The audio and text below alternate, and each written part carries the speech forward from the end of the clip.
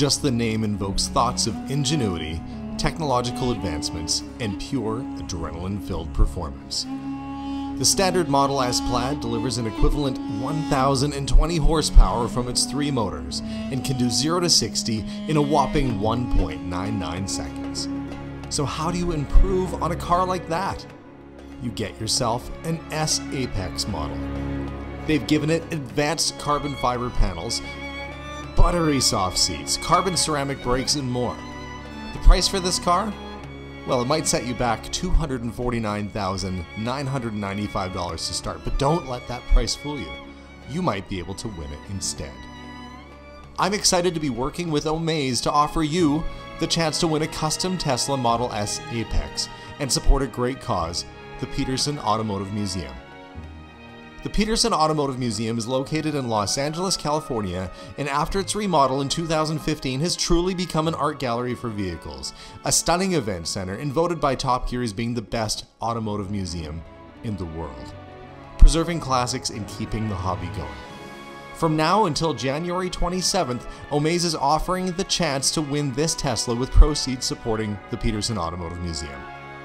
So for your chance to win this stunning custom Tesla Model S Apex and support a great cause, the Peterson Automotive Museum, head to omaze.com/Curiosity Incorporated and enter now. The experience closes on January 27th at 11:59 p.m. Pacific time, and I promise you, you don't want to miss this. Now back to the show. Hi guys, and welcome to today's episode. Today we are going to be going through a trunk that I recently found in the basement of a home.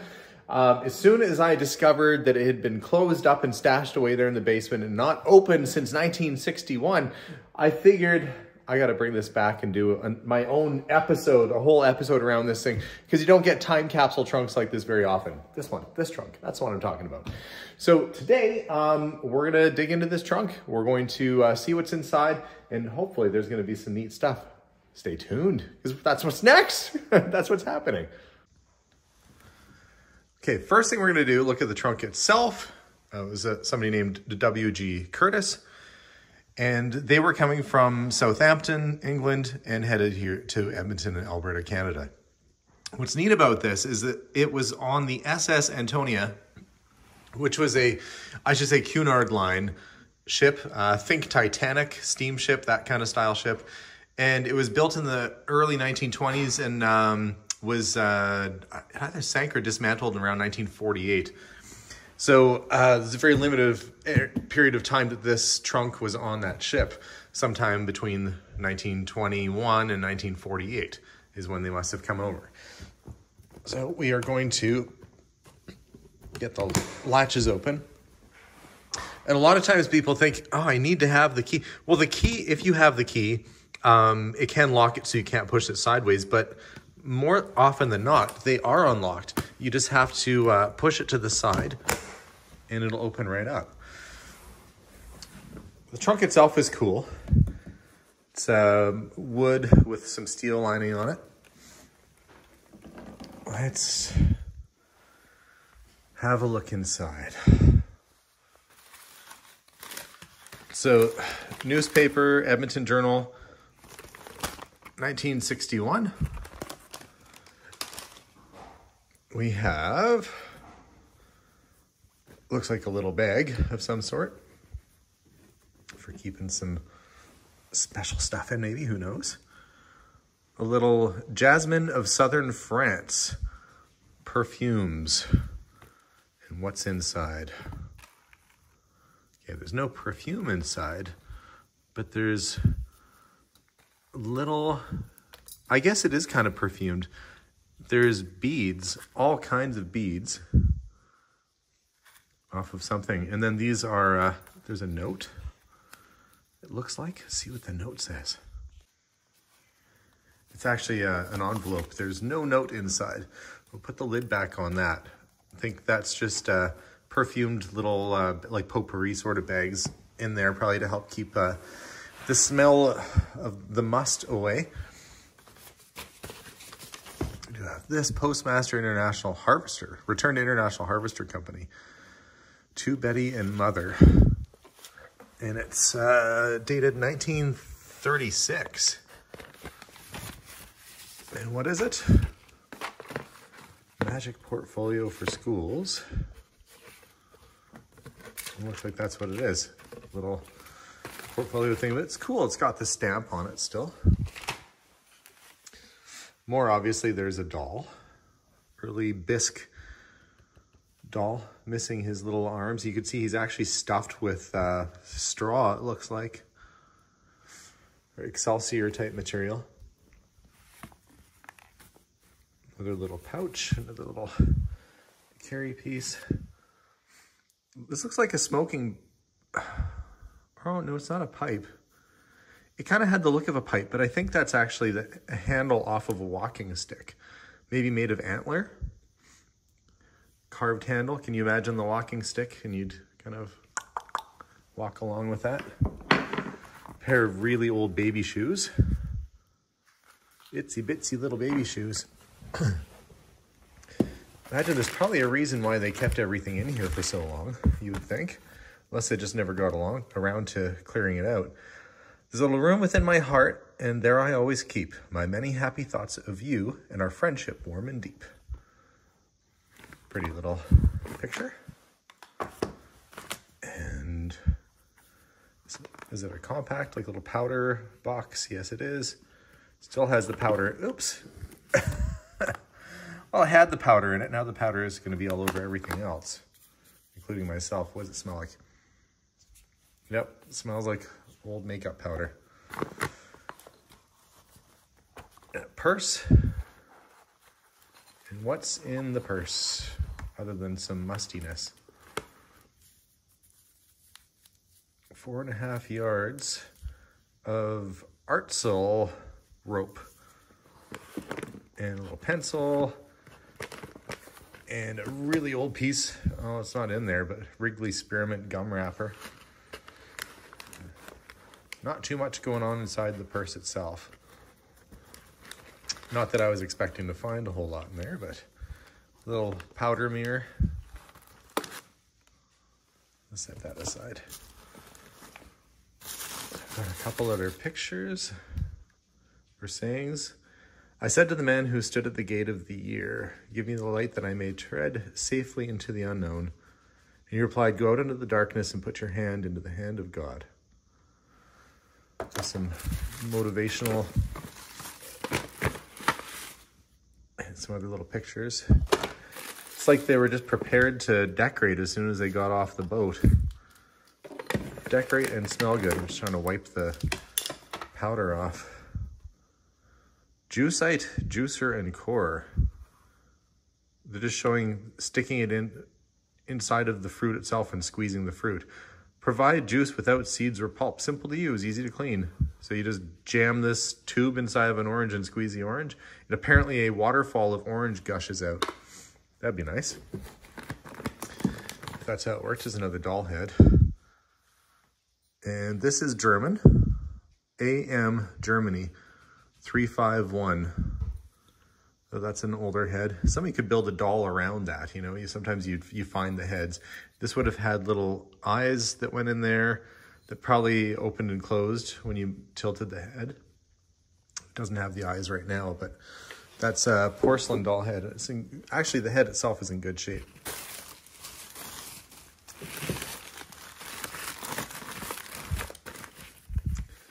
Little baby picture. Somebody's baby photo from years gone by. It's kind of a little bit of everything, you know, keepsakes and pictures, little sort of river scene. It's a print though, it's not an actual picture. Let's see, what do we have? This is tied up nicely with string. Feels kind of rubbery. It's almost wrapped up like you'd wrap up flowers. Let's see.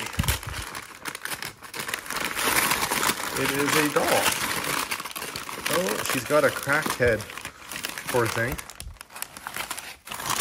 She's seen better days. But this is quite an old one. This antique doll. And it probably broke maybe while being inside, wrapped up in here. It looks like all the pieces are there. Someone's tied up around her head, so I'm guessing she suffered a crack at some point. They put string around her to keep the pieces together. So she'll need a little bit of repair. Another little doll. Actually, it seems like there might be a few dolls in this trunk. Red and white stores. Kit Scotty, Alberta, 1943. So a receipt for something. What were they buying? Can't quite make it out. 3 Park? Maybe somebody, maybe the original owner would have been able to decipher that, but no. What's this? That's like a reflector off of an old car or motorcycle or something. That's kind of cool. It's got the bracket on there to mount it, so you get a little, maybe above your license plate or something, you get a extra reflector for safety on the back of your vehicle. It's neat. Oh, check this out. It's a Gene Autry cap gun in like perfect condition. It still works, I think, more or less. It might need a little bit of, yeah, it's still going. Just needs a little bit of cleaning, but that thing is in pristine shape. I wonder if I'm going to find the holster in here. That's probably like, you know, $120 piece to the right collector, especially if I find the holster for it. Okay. Yeah, I'm finding some cool stuff down near the bottom. Not that it all isn't cool, I guess, but cap guns are kind of my alley. This looks like a little shirt. Let's see. Authentic legendary Arizona Indian sun designs by Farrell. So is it a skirt? I think it's a skirt. Or oh, I see. It's not a skirt. It's a apron. It's like a really old apron with this Indian sun design from Arizona. Designs by Farrell's. Cool. Might be some other old clothing and stuff in here. There's a cup. Ironstone China, Baker and Company, England. There's a wallet.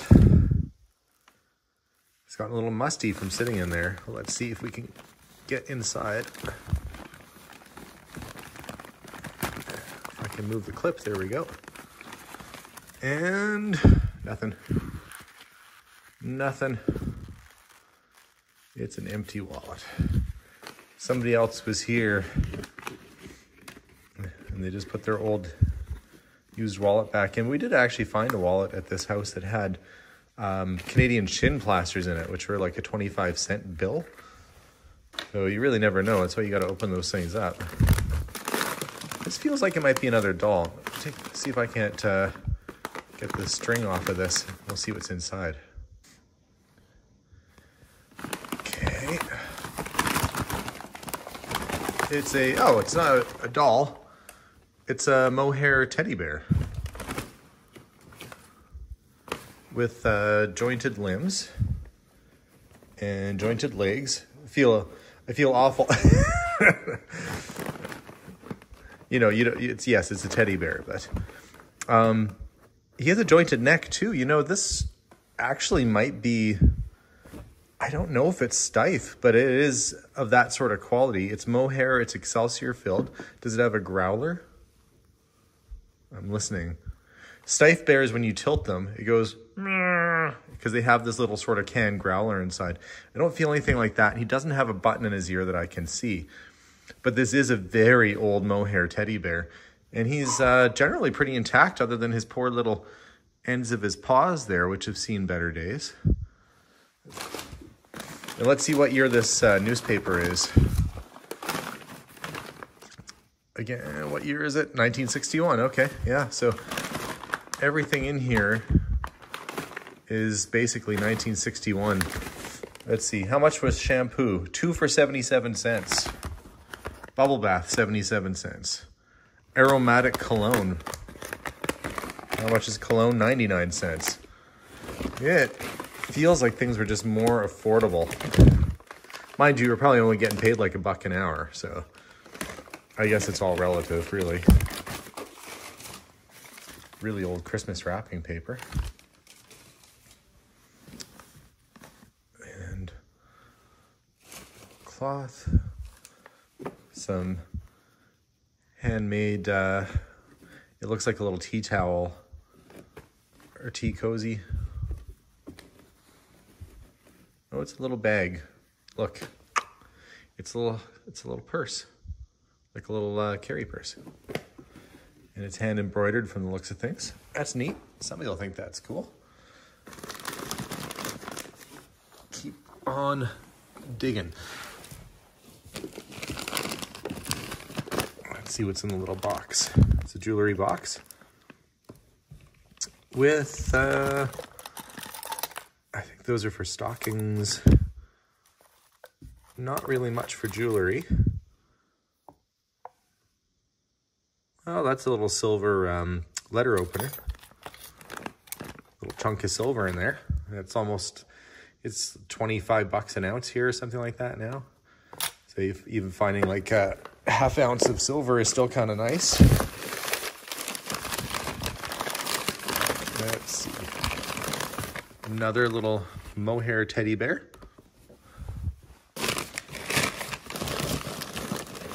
It seems like there's a lot of sort of ladies or kids keepsakes in here. This is heavy, whatever's in here. And it's tied up. You know what? I think that's just a lock of hair. Somebody kept a big lock of their hair.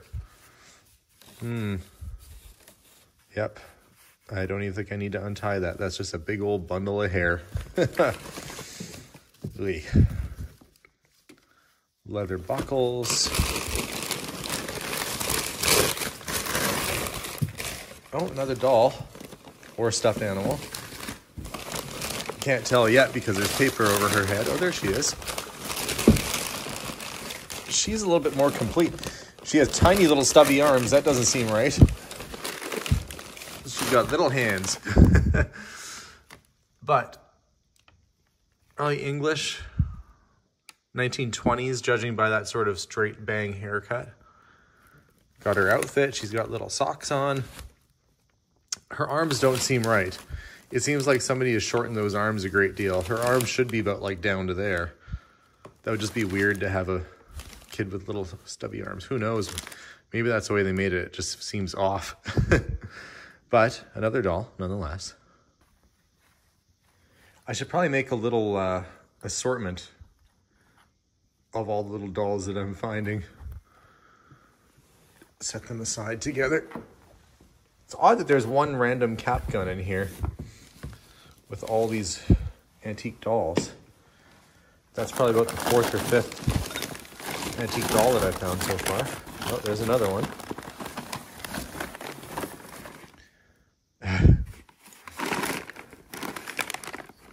Let's see. On the back of the neck, you can usually tell that's another German-made doll with its period clothing.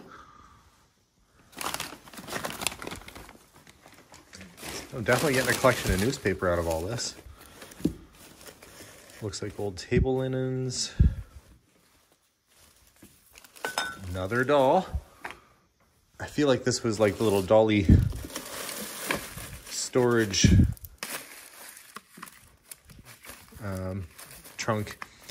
Let's see, what are the little books about? Let's see, from With Kind Wishes, 1934. And what is it? The Door of Heaven. There's a couple religious sort of books. And another little picture. Pictures are so small, I guess, you know. I wonder if you would just hang a whole bunch on the wall in one place. Because, like, what would you do with a picture that size? I guess if your house was smaller. We've got somebody's embroidery. It looks like they started. Maybe they didn't get around to finishing it. Or did they? Let's see. Well, they got pretty far. It looks like they were working their way around the outside and they just didn't do all the rest of the crosses. So project, maybe they were doing that on the boat. Some old slippers. Another little book. Looks like a little Psalms or a little Bible. Let's see, what does it say on it? Common prayer hymns. Yeah.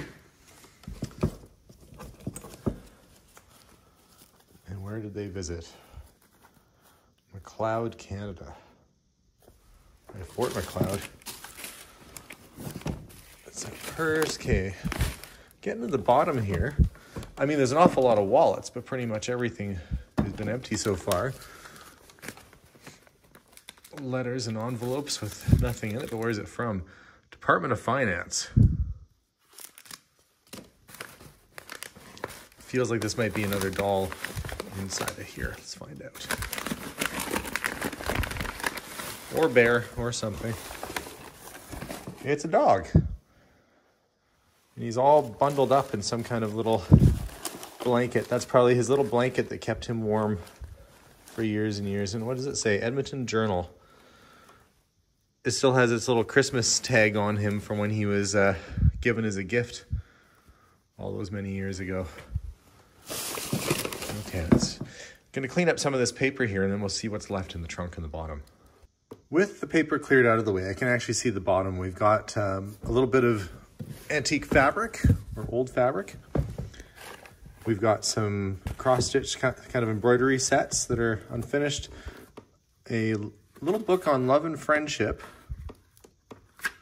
going back to probably the 1930s or so. Don't see a date, but a lot of these books have been more 1930s. There's a postcard in here. I was feeling pretty blue while a longin' dear for you when I saw this little frog. With his head above the bog, perhaps he's listening, hoping too. Wishing he might hear from you, and the note of cheer I caught gave me a dear, a happy thought. Cute. To Betty from grandmother.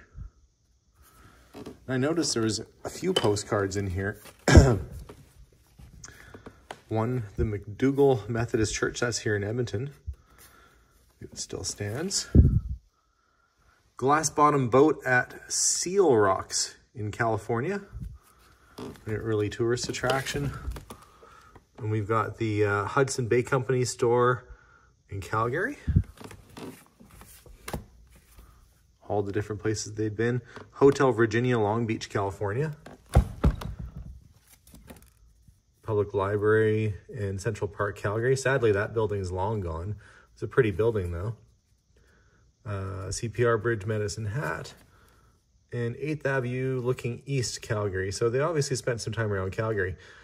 8th Ave or Stephen Avenue is still a pretty busy, bustling place. A lot of those buildings are still there. No streetcars anymore. But a neat place to stop in if you're ever in the Calgary area. There's something heavy-ish in here. Some kind of stone, maybe petrified wood. I think these are chunks of petrified wood in that bag. Little painting. It's not really a painting though, it's just a print. Given December 12th. Good luck, it says on it.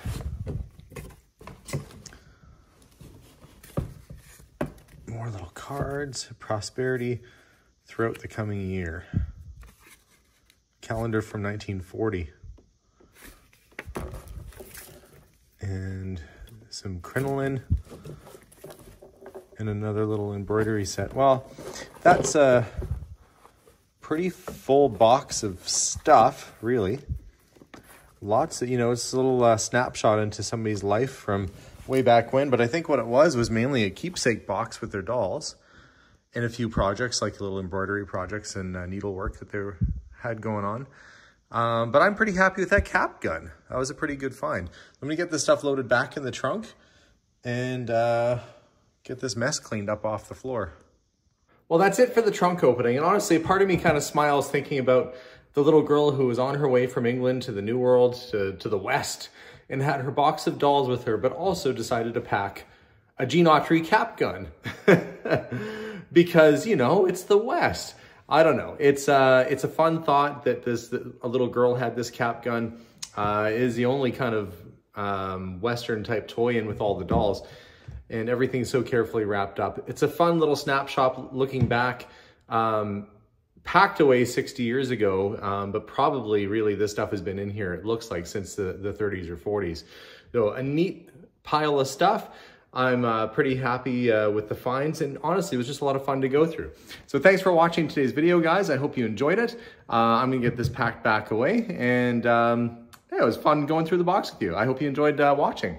If you haven't subscribed to our channel, make sure to do so. There's always lots of videos and fun stuff happening around here. I'm gonna go see if I can find the holster for this somewhere else in the garage and keep myself busy for the rest of the night. But have a wonderful night, guys. We'll see y'all soon. And as always, bye for now.